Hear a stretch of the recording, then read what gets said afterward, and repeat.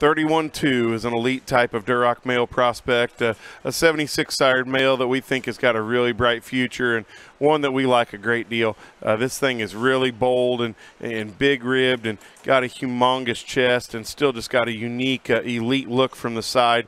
That thing is killer looking, and I love that thing's back shape and how square his hip is. Uses his hind leg incredibly well. Out of a really good young female here that was reserved Duroc gilt in Division I at Expo last year.